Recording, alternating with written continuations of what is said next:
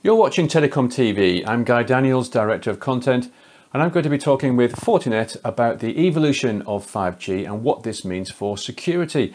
We're going to be discussing the role of private 5G networks, OpenRAN, network slicing and roaming. So let me now introduce Tom Walker, Manager Consulting Systems Engineering, Telco and 5G at Fortinet, and Ronen Shpirer, Director Solutions Marketing at Fortinet. Welcome both of you, and thanks so much for joining our discussion today. There's a huge amount of interest at the moment around private 5G networks, and we're seeing a lot of press announcements from both the telecom and the business markets. Ronen, what's your view on the main reason for its success, and can you share with us some real-world private 5G security use cases? Sure, Guy. So I think that there are several facts that actually almost dictate the success of private 5G networks. The first one is that private 5G networks is something that is very interesting for the enterprise in a way that previous mobile generations were not, and that's because of the capabilities that 5G bring to play. The problem is that if you look at public 5G today, you have certain significant limitations. One is that, today public 5G is really around enhanced mobile broadband, which is important. But, enterprises, when we think about, the different use cases that are enabled by 5G, just enhanced mobile broadband is the tip of the iceberg. So one factor is that public 5G doesn't deliver what it needs to deliver or what it will deliver in the coming years. And, of course, something as strategic as 5G to an enterprise, its use cases, its transformation, they don't want to wait until the things are available on the public network. They want to try and test and do it themselves. That's one thing. The other thing is, again, because of the criticality of 5G in these use cases for these enterprises, there is a lot of reluctance to actually rely on a public network. And they really want to have, the control, the ability to make sure that, the data, the network, everything around it is under their complete control and management, and their ability to determine how and in what form and fashion it will work.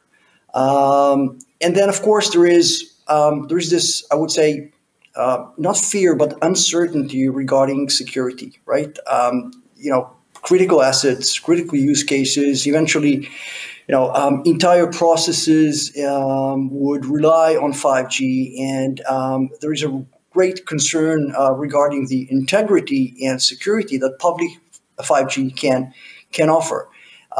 So I think that, all of that, and there are other factors as well, but these are the main factors that actually push enterprises to adopt, private 5G networks. And some of the use cases that we are seeing, and this is really the early days, are, first of all, a lot of trials.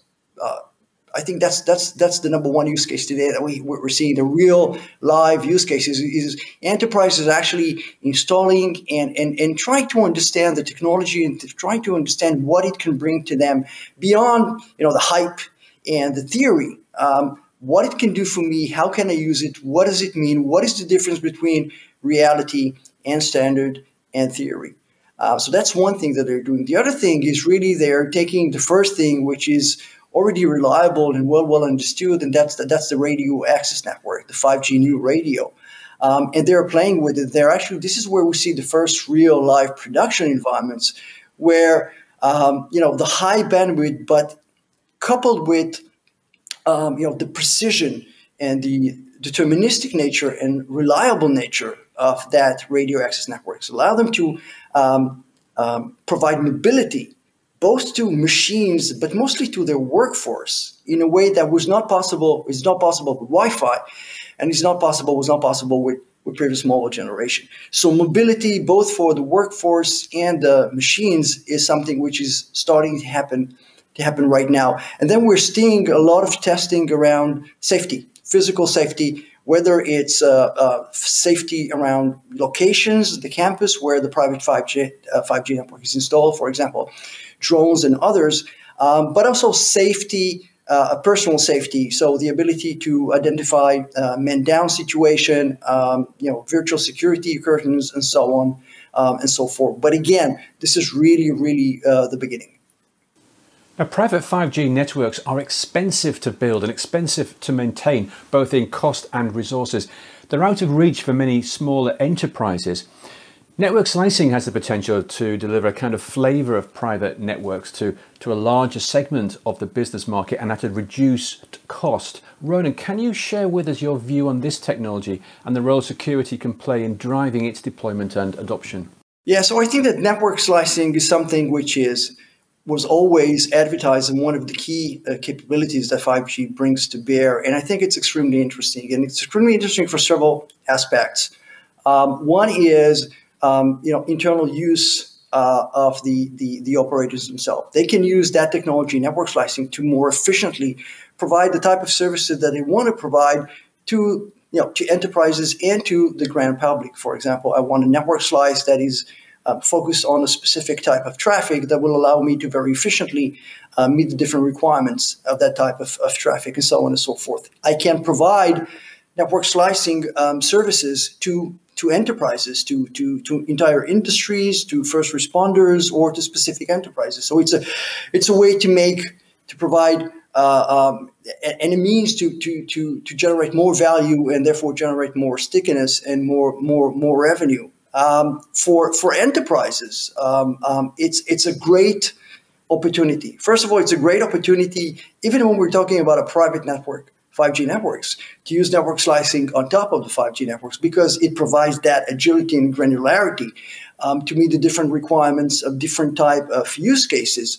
But specifically for small enterprises, it allows them to start and customize their 5G network. So being able to use a public 5G network, but with the added value of something which is customized for my need, for my use case, right? Now, when you think about it, it means that network slicing in 5G over public 5G network is going to become, when it's available, it's not commercially available right now, it's going to become more and more critical for many, many enterprises.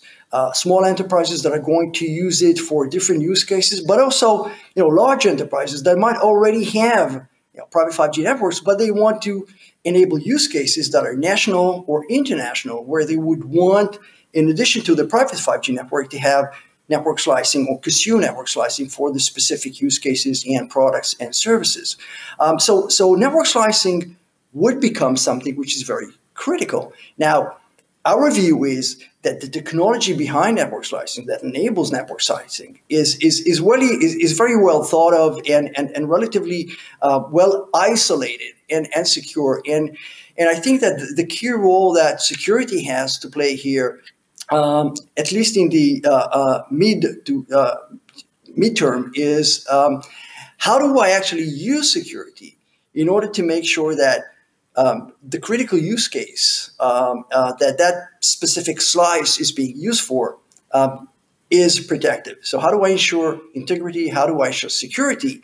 How do I provide the right security SLA? And even for a mobile operator, how do I actually use security to monetize, to generate more revenue? So in addition to actually providing a network slice with specific customization or capabilities, how do I also provide specific security services and guarantees that are tailored for that specific slice, use case, and customer? I think probably to add to that, one important aspect of network slicing, and when we think about security, is that the security of any given slice, whether it be for a specific vertical or a specific use case, or even right down to a specific customer, can vary dramatically from slice to slice, use case to use case. So the operator and in turn the enterprise who's consuming that slice needs to have the flexibility to deliver security functions as part of their overall service to augment and to enhance their service capability. But there will also be situations where we have slices that are shared by multiple use cases, multiple customers, or multiple verticals. And where we have that shared environment, there needs to be the ability to provide granular security controls still across a shared access medium between different slice customers. So it's important that any slice design, and I think this is key because the definition of how operators and enterprises will utilize network slicing, how they'll be defined, whether it's per vertical or per customer, per use case, really needs to include security as part of that slice design from the outset. That's the security of the slice as a whole, which Ronen's touched upon, but importantly, the security functions within the slice that benefit the consumer of that slice, the enterprise, for example. Thanks, Tom. And moving on to another very popular topic, OpenRAN. This gives rise to an ecosystem of multi-vendor capabilities. But Tom, surely this open, multi-integrated approach also presents some important security challenges. Yeah, it does indeed. So I think that the basis and the foundations for what OpenRAN is trying to deliver and trying to bring, which is ultimately an open ecosystem and an ability to drive down the complexity and the cost, sometimes associated with single vendor scenarios, it is a great foundational benefit. But the key aspect of having a multi-vendor environment is that you potentially have a number of different possible threat vectors and a number of additional types of risk and threat that you need to consider within that overall ecosystem. So being able to provide segmentation between different technology types and vendor types, being able to have granular visibility across how those different components are stitched together technically, but also how information is being shared and passed between those components. And importantly, as part of any exposure function, whether that's as part of the service that's being offered for OpenRAN, or importantly, exposure capabilities to allow those vendor technologies to be updated as part of a software update cycle, needs to have granular control and importantly, visibility to ensure that there is clarity on what's being updated by who, when, and how. So really, OpenRAN gives a lot of potential benefit to the operators and ultimately to consumers, but having a multi-vendor, multifaceted environment can bring with it some additional potential risk and threat. I also want to add that, we talk about OpenRAN, but OpenRAN is a part of a bigger picture or a bigger ecosystem, and that is the radio access network or the 5G new RAN. And this is something which has never been so important. I mean, there are many capabilities that are only depend on the RAN itself and its capabilities, plus the fact that it's much more distributed, it's highly scalable, that a lot of it is going to terminate not just in the core, but at the at the edge compute side, the multi-access edge compute sites, all of that, and OpenRAN is part of that evolution, or calls for by default, a very stringent and security build up for this environment from the outset. Thanks, Ronen. Now, one aspect of cellular communications that's been significantly impacted by the COVID-19 pandemic is roaming. Now, it's expected that once the pandemic is under control, roaming traffic and therefore revenue will return to pre-pandemic levels and should then continue to grow. But we also know that roaming is significantly involved in 5G, both in terms of its architecture and its use cases. Tom, what's your view on the impact that these two drivers have when it comes to the need for roaming security? So actually, there's some very recent developments in the likes of GSMA and 3GPP and across some of the major tier one operators, in that there's an initiative to further enhance the 5G roaming standards and mandates to include full security for the user plane. And that has the potential to have quite far-reaching impact to 5G roaming for these operators. One, it certainly provides an added level of security control and guarantee when they consider the user plane communication between operators. And that can be quite compelling, especially where an operator needs to ensure and guarantee the validity of the communication they're passing, and that there's no intermediary or middleman that's affecting or changing that traffic. But it has significant bearing on the operator, because the potential mandate is for encrypting that user plane traffic. And that adds potential impact and additional costs that the operator needs to consider in terminating many types of encrypted connections from many hundreds, if not thousands, of network operators.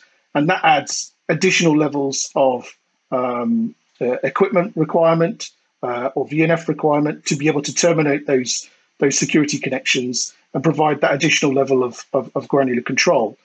And as we imagine, once we move out of the pandemic and we start to return to the pre-pandemic types of travel and international communication, the overall level of traffic, and importantly, user plane traffic, because subscriber behavior is continually evolving and is moving very much towards an explosive user plane consumption model, where they're using a lot more real-time communication, a lot more video and streaming and continual updates. Then the growth in that user plane and the need to secure that user plane adds additional complexity and potential cost burden to the operator. But the benefit here is that it allows the operator to ensure that granular level of security control and mitigate potential threat that affects the user plane, the subscriber's traffic, but also can potentially affect the operator from a potential impact via another operator, be it trusted or untrusted. And I want to take it even further, right? So not only when 5G roaming is there and deployed, think about when you have, for example, international 5G slices. So operators actually share slices, provide end-to-end slicing, international end-to-end slicing. So again, these use cases give a whole new meaning to the importance and the role that roaming has to play. And in that case, again, security has, a breach or a failure has a whole different, meaning and implications. Therefore, roaming security becomes much more important. But that's really looking into the future. Sure. Well, thank you, Ronen and Tom. That does bring our discussion to an end, although I'm sure we'll have plenty more to say on the subject as 5G matures and continues to evolve. For now, though, thank you both for your insights and taking part. And you can view more interviews, roundtables and features, all part of our Spotlight on 5G series, right here on TelecomTV. For now, though, thanks for watching and goodbye.